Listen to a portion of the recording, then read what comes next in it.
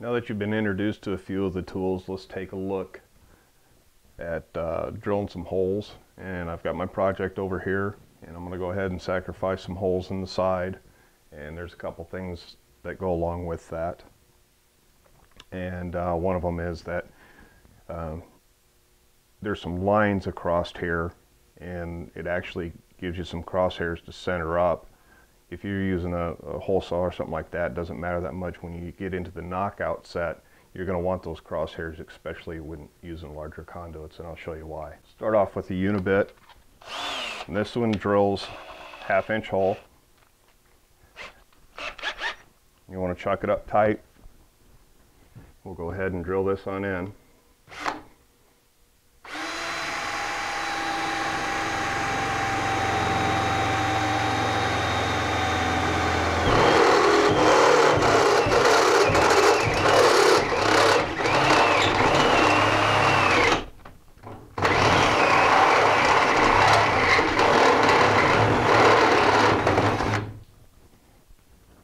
Now, I'm not sure if you could see that or not, but there was tons of metal shavings that come out of there. They're extremely hot, and knowing darn well that we're not supposed to drill into a live panel, this is kind of one of my, I like this one because it's quick and it's easy, and something I can carry around in my pouch. Then that's a typical 1/2 inch hole for a connector. It's actually 7/8. And then the other drill bit here, the other unit bit, goes 1/2 through 1 inch, and this can be a beast, so I don't use it that often. I'd go for a hole saw or knockout first. So that was a 7/8. What I'm going to do now, instead of breaking out my drill bits, I'm going to drill a hole with the 7/8 unit bit. It's actually drills out for the 3/8 for the 1/2 inch KO cutter, and with 1/2 inch KO cutter, then we'll move up into, you know, a 1 inch or 1.25 inch, something like that.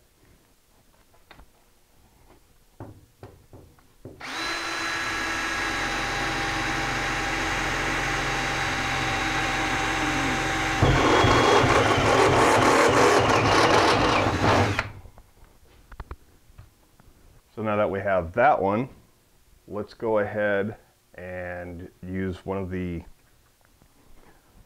ideal hole saws that I have. Rather than doing a 1/2 inch, I think what I'm going to do is I'm going to pop this one out as a 1 inch so that you don't need all these other pieces and parts. And you'll see the purpose of these in the sense of you got to drill 7/8, and then you put your slug buster in there. You got to knock that out to your next size up. Same thing here, you have to put your 1/2 inch in there, knock that out, go your next size up. Or if you're going to drill a 1 inch hole, then just grab your 1 inch hole saw,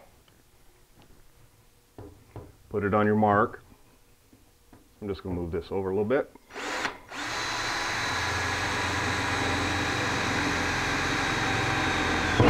In my other video, I was talking about the taper on these. So see how that stopped? It's a smaller size hole right there. Now it's going to pop in there one more time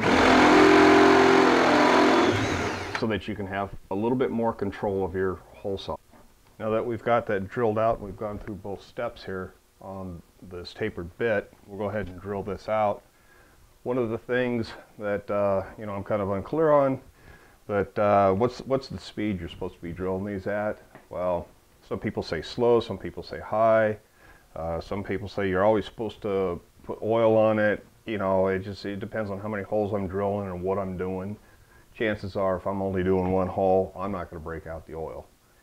If I'm going to be drilling a lot of holes, it'd be a different story. So if you got your preference on speed, go ahead and make a comment, and let's find out what others do.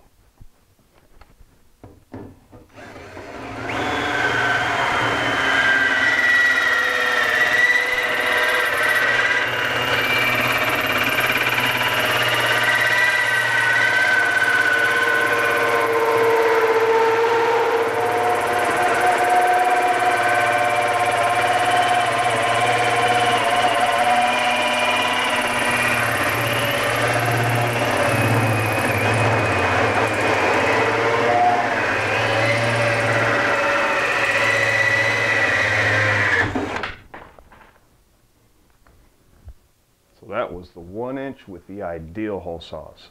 And if my other video camera worked out, notice how it popped out on the other side.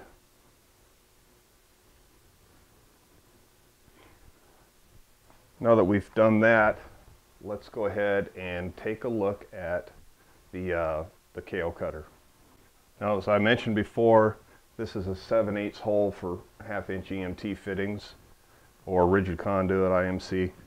And what I'm going to do is I'll leave that one alone because it's 1/2 inch, pretty self-explanatory. I'm going to go up to this one and show you what it takes to drill out or knock out for a larger size hole. So first step in that is to get out your 1/2 inch bolt, your cup, and then you'll want to put your bolt through that hole, through that 3/8 I drilled.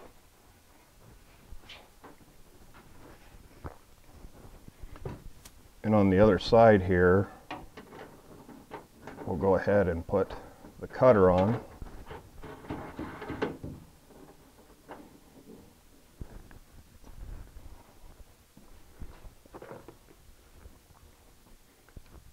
And this has a reverse and forward on it, tighten, loosen, whatever you want to call it.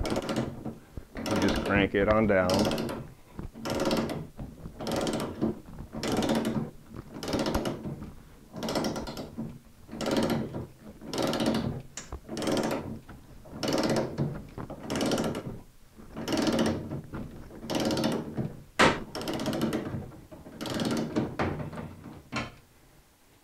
So now you got your 7/8 hole there, and you want to take your bolt here for the next size, and let's go ahead and do an 1.5 inches.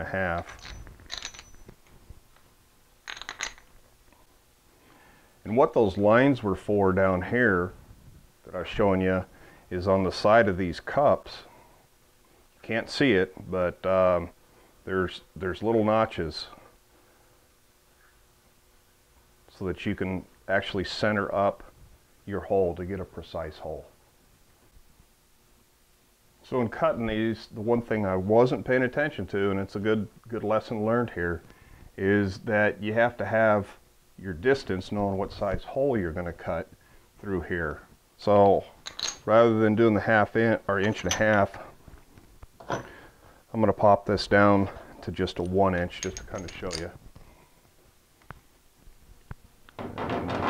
So when I drilled with a 7/8 unibit,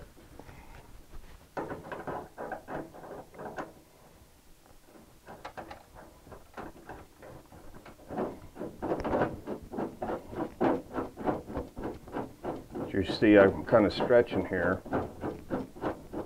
Sometimes it takes two guys, two people, to go ahead and get this in. So this can kind of determine on what you're going to use too, a hole saw, a knockout set, unibit, whatever. We'll go ahead and crank this on out.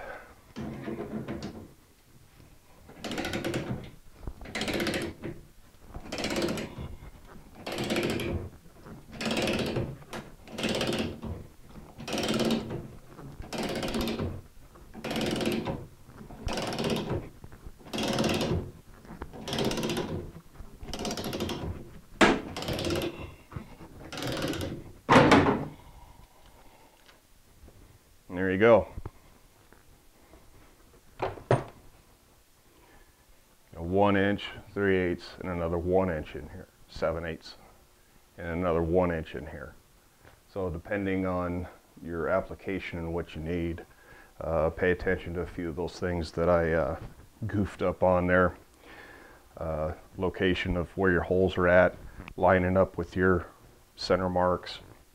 Now that we've used the knockout set, the unibit, KO cutter, and the Ideal hole saws, what I'm going to go ahead and do now is show you using a standard hole saw. This particular arbor is too big for this 1/2 inch, So what I'll have to do is I'm going to change it out to this arbor. In order to do that, I'm going to unscrew this bit, slide it down in the slot here. This has flat areas on it, on the drill bit. So when you put the set screw in, it holds that bit down. And we'll take and thread that on.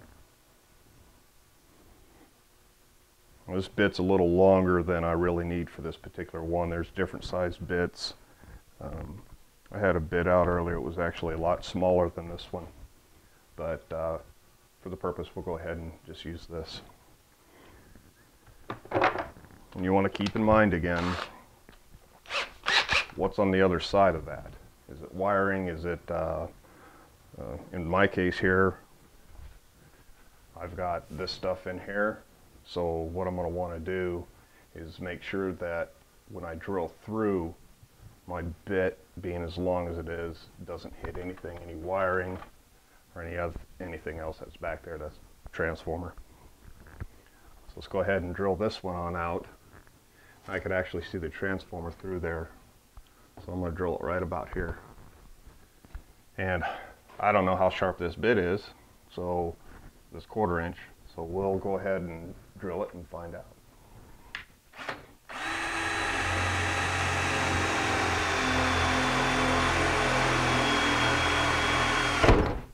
See how that grabbed? You gotta really be cautious with that. And those tapered bits on the Ideals hole saws, that will help prevent that.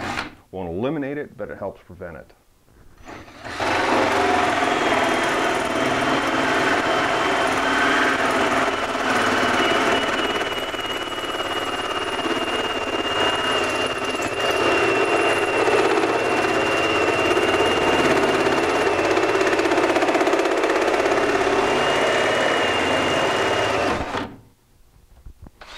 See how the part that's cut is still inside there. Also, one of the things, when I drill in the direction of the cut, I don't think I can get it slow enough, but the cut is actually going clockwise. I tend to bring it down just a little bit, and it makes a nice cut all the way around. Now, I'm not saying crank it down or over or anything like that. Just give it just a tad bit of a tilt. I found this to work good, and give it a try. If you don't like it, heck, I'll listen to that too. So anyway, now we've taken a look at all the different types. We've looked at the Ideal hole saws. We've looked at the larger hole saws, bimetal hole saws. We've looked at arbors. We've looked at the knockout set and what it takes to do a 1/2 inch up through 2 inch. And it's a good start on my tool series, which people keep asking me about. So we're going to go ahead and continue with those. So I want to thank you for watching, and have a great day. Talk to you later.